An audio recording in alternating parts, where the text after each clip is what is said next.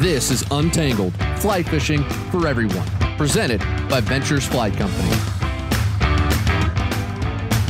Hey, welcome to it. This is Untangled, fly fishing for everyone, and I'm your host, Spencer Durrant, and it is another wonderfully chilly little night here in Wyoming. Snow's on the ground, sun's behind the clouds, and nobody's out doing anything because it's cold as all get out right now. So just another reason to avoid Wyoming. Make sure you spend your fishing time, in states with a more welcoming climate like Montana and Idaho, where, plus all the fishing's better over there too. Don't bother yourself coming here to Wyoming. All right. I wouldn't want you to waste your time. All right. On a fishing trip. That's the last thing I would ever want to see is somebody just not have a good time. So, just drive right on through Wyoming, just head right to Montana or Idaho, and you'll be in good shape. Speaking of Idaho, actually, that's where our first guest, or not our first guest, pardon me. The first question is from Krista in Idaho. So we're just going to jump right into the show tonight. So Krista from Idaho, she asks, how do you efficiently and effectively organize your fly boxes? By stage, by bug type? Is it best to have multiple small boxes or one big one? When fishing rivers recently, waiting for the day, going a couple miles away from the vehicle, there were times when I wished I had a fly that I left behind because there wasn't room in my pack/waders. Krista, that's a really good question. Glad you asked this one. So if you go ahead and you pose this question to the interwebs, you put it out there in the Google machine and ask for an answer, you're going to find that it's one of the many things in fly fishing where there's not like a true quote unquote best way to organize your fly box. You're going to find a ton of different opinions on this subject. So, what I did was I looked for like kind of the tactics that were most recommended, on how to organize your fly box. And we'll discuss some of those. And then I'll give you my 2 cents as well. So, with all that said, there's, kind of 3 big ways to organize your flies. So you can organize them all by type. All right. So that means you'd have all your nymphs in one box, your dries in another, emergers in a different box. All right. So that's how you'd organize things by type. You're going to organize by size. That's pretty self-explanatory. Okay. All your 18 16s in one box, 14 12s on another, and so on and so forth. Okay. Organizing by hatch would mean that you put all of your blue wings together, all the nymphs, the dries, emergers, and cripples. Okay, and then you're going to have a caddis box as all your caddis nymphs, dries, emergers, cripples, etc. These are all really solid ways to organize flies, and they all have their own merits, pros and cons to all of them. Really, like a lot of things in fly fishing, okay, it boils down to personal preference here. You're going to pick a way to organize your fly box that's based on what works best for you. Okay. Now, to get kind of the meat of your question here, Krista, yours was, should I have multiple small boxes or one big one? How do I make sure I'm not leaving flies behind that I really need when I'm out of the water? So what I do, Krista, I carry 4 fly boxes. I just have a small chest pack that I wear. I don't want to plug the product here, but it's a fairly common chest pack. And I could fit, I have 4 fly boxes. Like I said, I can fit 3 of the kind of regular size tacky boxes. They're just like the regular width, regular size. They're not the big bug streamer ones, just your standard tacky box. And then, I've got a smaller Umpqua compartment box that I use for my dry flies. I keep all my dry flies in the compartment box so that the hackle doesn't get crushed. I don't like how regular fly boxes crush the hackle on dry flies. I'm a little OCD about that. So you might not care, but that's what I've got all my flies in. Now, what I've done with that is I've gone ahead and I've organized all of those flies by type. So not only are they organized by type though, but I stuff my boxes with only patterns that I know I'm going to go ahead and use. So, and that brings up something else too that I think is worth talking about here, where I think early on in fly fishing, we all kind of get at some point, I think we all get enraptured with the menagerie of fly options that are out there. There's so many different flies, so many different patterns, and you walk into a fly shop and it's like a kid in a candy store, but difference is you've got a credit card. All right. So you can buy all that stuff that you see. Now, should you? No. Can you? You bet. Same concept though. You know, your eyes kind of get bigger in your stomach. A lot of these flies that we look at, are you ever actually going to use them?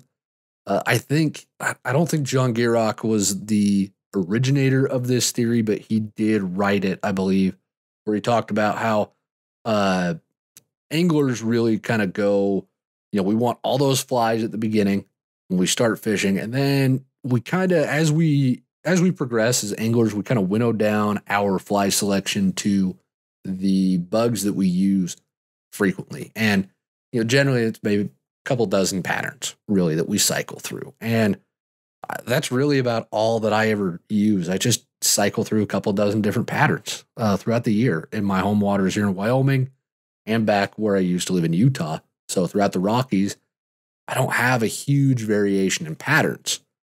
So I organize my boxes based on type. So I've got all my nymphs in one box, emergers in another box, dries in another box.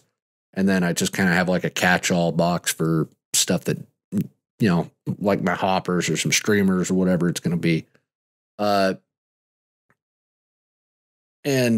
You know, I'll have some spent wings in there as well. But I focus more on a wide variety of flies within the patterns that I use. So that's my guiding principle. All right. Is I focus on the patterns that I know I'm going to use all the time, but I want a lot of variety within those. So I've got my midges, I've got my caddis, I've got my mayflies, I've got nymphs for all of those bugs. All right.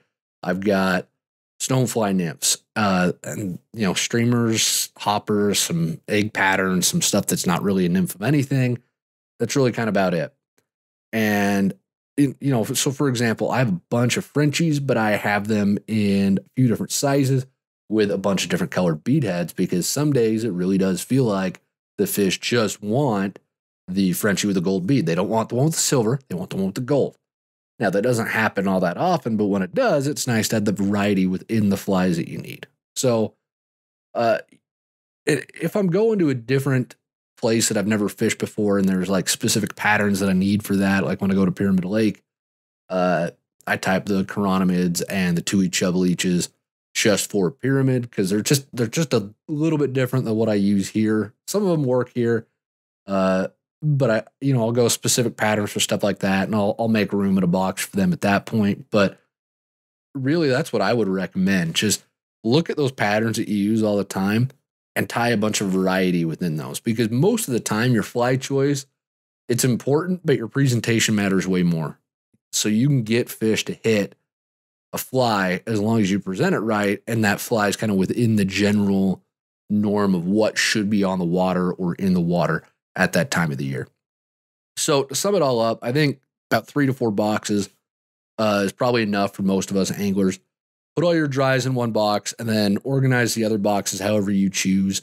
Instead of going for a huge variety of patterns, I'd recommend having a variety of the bugs that you use all the time. Okay, that means a bunch of zebra midges, a bunch of Frenchies, a bunch of hare's ears, parachute Adams, elk-hair caddis, waltz worms, globe bugs, the stuff that you reach for when you're going to go set up a rig on your home water. Those are the flies that you want to have a bunch of and that you always want to have in your box. And as long as you do a good job of keeping those stocked with everything that you need, you carry those 4 boxes with you, I think, Krista, you're not going to run into the issue where you don't have the fly that you really want. So that would be my 2 cents here on the fly box section. So thank you very much, Krista. Great question. All right, our next question. I live in Utah, and this is my first fall/winter season, and I've been going through a dry spell. What tactics, tips, advice can y'all give for a beginner during this part of the season? Rigs, flies, location of fish during colder months, etc. Thanks. And this is from Clayton in Utah. Clayton, thanks a whole bunch for this one. I grew up in Utah, actually, so there's a lot of fishing in Utah that's near and dear to my heart. It raised me as a fly flinger. All right. That's where I learned the subtle art of flinging these flies out to the trout. So, everybody else that's listening, just if you want just like a incomparable fishing experience, something you are never going to be able to have anywhere else, just drive straight on through Wyoming, straight to Utah. Don't stop in Wyoming. All right. Go straight to Utah, park yourself on the lower Provo River, get out, throw some nymphs. Best fishing you're ever going to have in your entire life. Guaranteed. All right. It's going to blow your mind. So just everybody go lower Provo River, park yourself right there, get yourself a sow bug. All right. That's what they want. And just go to town. All right. Drive straight through Wyoming. In fact, Wyoming's not even worth your time anymore. We don't have any fish in Wyoming anymore. No trout anyway. We replaced it all with carp, actually. Wait, no, shoot. Now the carp anglers are going to want to come up here. All our fish drowned, actually. We have no fish in Wyoming. They are gone, as it were. Kidding aside. Utah is near and dear to my heart. There's a lot of great fish in there. So, Clayton, I understand where you're at because I've been in your shoes before. All right. Key things to remember. I did some research, pulled some stuff from some experts, and I'm going to be pulling a lot from an article that Tom Rosenbauer wrote for Orvis. That's going to get linked in the podcast description. So you can read through Tom's article on this subject, and he'll go into a ton of detail because that's just the kind of guy Tom is. Great guy. Really appreciate everything that Tom's done for us. Anyways, the big thing that Tom reminds us, all anglers, is that during the winter, the water gets a lot lower, water gets a lot clearer, and we lose a lot of our streamside vegetation. So the fish are not going to hang out in the same places in the winter that they hang out during the summer. And there's a few reasons for that. All right. First off, they're going to hang out in different water because there's not a lot of bug activity going on in the winter. All right. During the summer, during the spring, when there's a lot of bug activity going on, you will find fish in riffles and runs because that's where a lot of the bugs are hatching, right? The extra effort that they expend when they live in that fast water is worth it because there's so much aquatic insect life, all right? It's like going to a buffet. Okay, it's worth the price you're going to pay later. Okay, when you get home and all that buffet food's got to come out, you're paying a price, right? But it's worth it because there's all that food right there and you can just eat until you hate yourself. Okay, so it's like going to a buffet. Think of it like that. It's worth it. But in the winter, the buffet is gone. So why would you go to the buffet when the buffet is closed, right? That's kind of that's one way to think of this with trout. Why would they sit in the riffles when there's no food there? They're not going to. All right. What they're going to do is they're going to look for deeper, slower water that has some current coming through it that can deliver food to them. And this is where the lower water with the extra water clarity and the lack of streamside vegetation comes into play. Because at this point, the lack of streamside vegetation, the lower, clearer water actually makes it harder for the fish to hide from predators. So not only are they going to hang out in different places because of the food availability, they're going to hang out in different spots because the lack of cover where we find fish during the summer months, they don't want to sit there and make themselves an easy target for predators. They want to seek out a place that's going to keep them safe from getting nabbed by a hawk, an eagle, an otter, really over-enthusiastic spear fishermen, whatever it is, they want to be safe. So Tom Rosenbauer, what he suggests that you look for is pools that are at least 3 feet deep or more and that have some in-water cover. Okay, these are the places that are going to attract trout. We're talking submerged logs, big rocks they can hide behind, stuff like that, where the water is broken up or it's just not as clear. They can hang out and they have a reasonable access to food, but they're not putting themselves directly in harm's way like they would if they're hanging out in the riffles or right next to the bank like they do during the summer and spring, where they can just eat and eat and eat and eat and eat. Because at the end of the day, the fish want to expend the least amount of energy for the most amount of food. So that means they're going to be looking for these pools where there is a current, but not much of one, right? So sum that up. Look for slower water that's got plenty of cover. That's where you're going to find trout during the winter months. All right. The dead stool pools probably won't hold any fish because there's no current in them to deliver that food to the trout. Now, as far as the rigs and flies portion of your question is concerned here, Clayton, the big thing to focus on during winter, bug-wise, is going to be midges and mayflies, specifically Baetis. Okay, so blue-winged olive mayflies. That's what the Baetis refers to generally. Okay, so those really small blue-winged olives. So midges are actually the only aquatic insect that goes through a full life cycle in the winter. So you actually will see midges hatching up on the surface during the warmer days. That's a ton of fun. If you get yourself into a winter midge hatch, just thank your lucky stars, because there ain't nothing like fishing a winter midge hatch. I love it. Dries in January just hit a little bit different. I don't know what it is. It's just a ton of fun. Some folks give me grief for loving it as much as I do. Durrant, what are you doing loving that so much? Well, I do. I like casting dry flies when I can't feel my fingers. I like casting dry flies, period. And I'll take any opportunity I can to do it. Thank you very much. So, that being said, nymphs are going to be what your go-to is, right? Nymphs in the winter. A 2-nymph setup, usually with an attractor pattern, kind of like a rainbow warrior, followed by a zebra midge.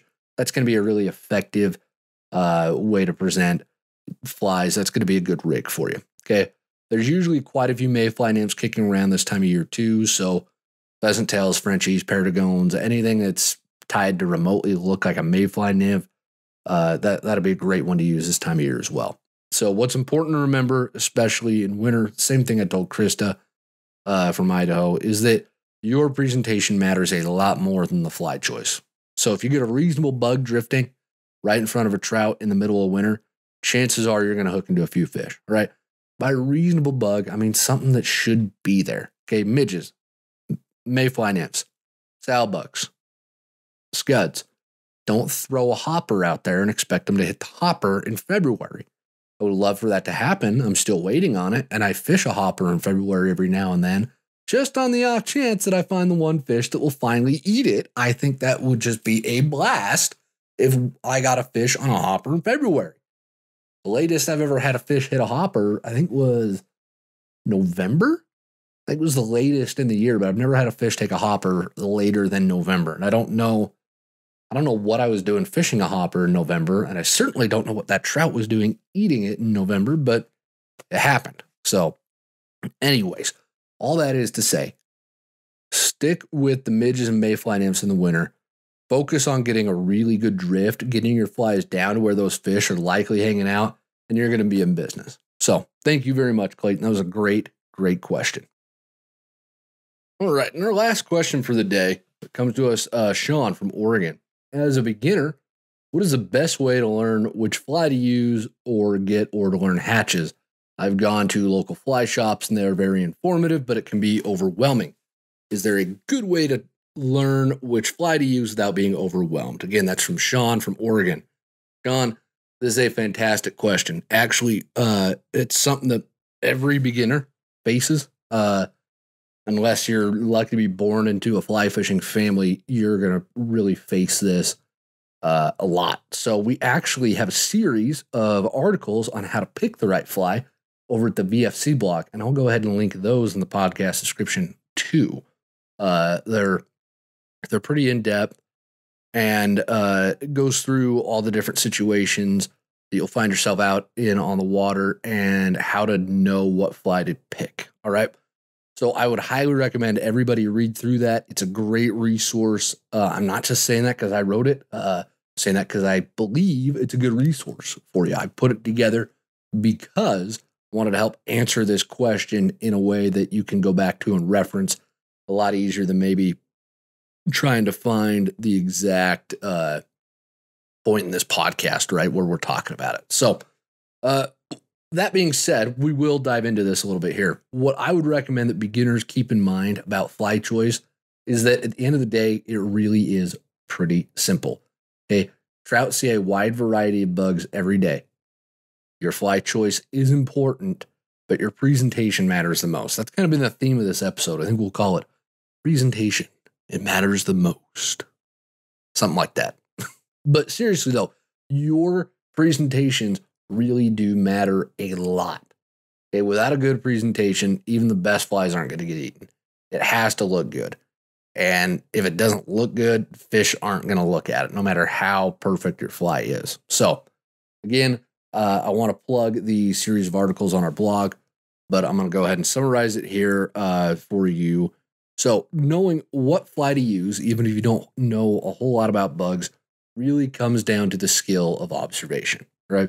If you take a few minutes to observe the water that you're fishing, you will get enough clues to piece together what fly to pull from your box. For example, let's say I go to the river and I see fish rising. Okay, I see fish rising. I'm just going to start casting and blindly casting and just go nuts, right? That's what you do when you see fish rising. Wrong. Okay. What you should do, and what I had to learn how to do, even though I was born into a fly fishing family, I wasn't exactly taught. I was thrown into the fire to learn. Okay, what I had to learn how to do is to stop and observe the fish for a few minutes. Okay. That means stopping and looking at what bugs are on the water, what bugs are on the air, so that I have an idea of what the fish are eating. Once I've identified that, then it's a simple process of matching the bugs that I see in the air or on the water to the patterns that are in my box. Okay, and the same thing goes for identifying nymphs. If you roll up to the river and the fish aren't eating off the surface, you don't have to pack everything up and go home, right? Pull some rocks up instead. Look at the bugs that are crawling around under those rocks. Match those bugs to patterns you have in your box, and you're going to be in business. Now, if you know nothing about flies at all, you can do that. It's a little labor intensive and you can do it. You can lessen that learning curve, though, if you take the time to learn a little bit about the aquatic insects that are most common in the waters that you fish. All right. For example, you don't want to buy a whole bunch of stonefly nymphs to go fish this little spring creek that doesn't have any stoneflies in it. Okay. You want to make sure that you have a base knowledge, okay, there's midges, there's caddis in this river this time of year. So I want to focus on midges and caddis patterns. And then when you get to the river, you already know, okay, what I'm going to see is going to be midges or caddis. Now I just have to match that to whatever's in my box. Now, that being said, Sean, you did mention going to a fly shop and how it's informative, but it's overwhelming. You're right. It can be really overwhelming in a fly shop. I still walk into fly shop sometime and go like, oh, shoot, there's a lot in here. So, but it also is less overwhelming if you know the right questions to ask when you go in. So that brings us back to the point I made just a second ago, where if you ask the fly shop workers, hey, what bugs are the fish eating right now? What flies are the fish going for right now? Chances are it's going to be some kind of mayfly, caddis, or midge. All right. The fly shop workers are going to be able to show you, hey, these are patterns. They're specifically tied for our local waters. These are the patterns that you should have. Then you take those patterns, you go out to the river, and you already know I've got the right patterns. You start matching those to what's in the water under the rocks for nymphs, or what's on the water in the air for the dry flies. And you know, okay, this pattern looks like this bug. I'm going to tie this on. All of a sudden, you've got a whole bunch of extra confidence going into this than if you just open your box and think, oh, well, this fly looks pretty. I'm going to tie this on and hope that the fish thinks it looks pretty too. You don't want to be in that position. I've been in that position a lot, and it's not a fun one to be in. All right. You want to avoid that as much as possible. So I would recommend that you focus on putting together a good collection of mayfly, midge, and caddis patterns. All right. Those three insects make up the diet of tons of trout across the country, and you can catch fish on those bugs just about anywhere. Now, keep in mind as well, Sean, that bugs hatch at different times of the year too. So what's hatching in December is going to be different from what's hatching in June. So to recap this, take a look at the series we have on picking the right fly. Again, that is linked in the podcast description. It's also on the Ventures Fly Co blog, which is blog.venturesflyco.com. Right? When you're on the water, picking the right fly is all about observational skills. Pay attention to what the fish are eating, and then try to match those bugs to the patterns that you have in your fly box. Just stock your fly box up with the right patterns. Talk to your local fly shop about the bugs that hatch in your stream. Chances are it's going to be a mix of caddis, mayflies, and midges. So that might feel like kind of a shorter answer to this question, Sean.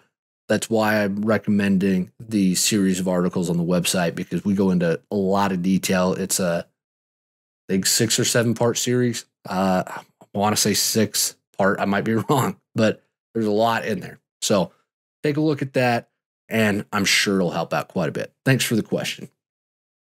All right, now to wrap this up, I'm going to tell you guys a little story. It's a lot. If you're new to the podcast, that's how I like to end the show. Just telling a story that's got some kind of lesson that you can take from it. So hopefully you can learn from my failures. All right. I want to share my failures with you so that you learn from them and don't make the same mistakes that I did. So, Pyramid Lake. You've probably heard of it. It's the land of the giant cutthroat trout. It's out in Nevada. If you want to catch a 20-pound cutthroat trout on a fly rod, your chance to do it at Pyramid Lake is greater than anywhere else on the planet, probably. I love cutthroat trout. I have a healthy obsession with cutthroat trout. And when Pyramid Lake really started to heat up in the last 6 or 7 years, when it really just kind of exploded back onto the fly fishing scene, I started going out there. And I actually wrote a story about this for Hatch Magazine. I went out there for 3 years and did not catch anything in 3 years worth of trips. That was really frustrating. Really, really, really frustrating. And on one of those trips, I was out there. I was with my good buddy Hiram Weaver. He actually runs High on the Fly. They have some fantastic apparel, and I'll actually put a link to them in the podcast description too. Really killer hats and neck gaiters. Just great stuff. So I'm with my buddy Hiram. We're out there at Pyramid, and I think he just barely caught a 15-pound cutthroat. So he caught a really good fish. It was 30-something inches long. It was a big fish. And I hadn't had a bite yet, so I was really kind of jealous of Hiram because, well, he caught a really big fish, and I didn't. So that's frustrating, right? Well, I'm sitting there on my ladder, and I'm watching my indicator, and I'm thinking about all sorts of other things, and I'm getting a little bored. And then what happens? But my indicator goes down. And I almost forgot to set the hook, but thankfully I did set the hook. I set the hook, and the line went slack. Yeah. Set the hook, line went slack. And I could not, for the life of me, figure out why it went slack. It didn't make any sense because I set the hook right, and these fish at Pyramid, it's not, at least that day, they weren't being shy with their takes. When they took it, it was very obvious. It wasn't a really subtle, soft take that you could really miss. Didn't make a whole lot of sense. Well, then I missed another one. And after the second one that I missed, I got really frustrated. So I pulled my line and take a look at it. And my leader was all curled up, and it wasn't in very good shape from like 3 feet above my first fly all the way through down to my second fly, because I was fishing a 2-fly rig, I believe. And it was just curled up and just not in good shape. Just kind of nasty, like an old leader gets after it's just been stretched out a lot, and it's just got a lot of memory. And when I went to pull on the flies, you could feel the line kind of stretch a little bit. So no wonder I missed those fish, because I didn't have any backbone in the tippet and the leader to set the hook into the fish. So of course I'm going to miss it at that point, right? So I got really upset because I missed a shot at 2 fish because my leader and my tippet weren't in good shape. So the moral of this story, boys and girls, is make sure your leader and tippet's in good shape. All right. Check that stuff on a regular basis. Don't just throw it out there and assume that it's okay. All right. Make sure it's in good shape. Otherwise, you run the risk of losing a really nice fish the way that I ran the risk of, or not run the risk. I did lose those 2 big cutthroat. Now, how big were they? I don't know, but probably bigger than the cutthroat I catch here in Wyoming. All right. I'll just put it out there, probably a little bit bigger than that. So that's moral of the story. Make sure your tackle and everything else is in good shape so that you don't have that heartbreak moment of losing a really good fish. So with that, thank you guys for being with us on the show this week. Appreciate it. If you want to have your questions answered, there is a link in the podcast description where you can go submit questions. We'll answer them on the show. As always, get out there, get some fishing done. Have a great time. And until next week, tight lines, everybody.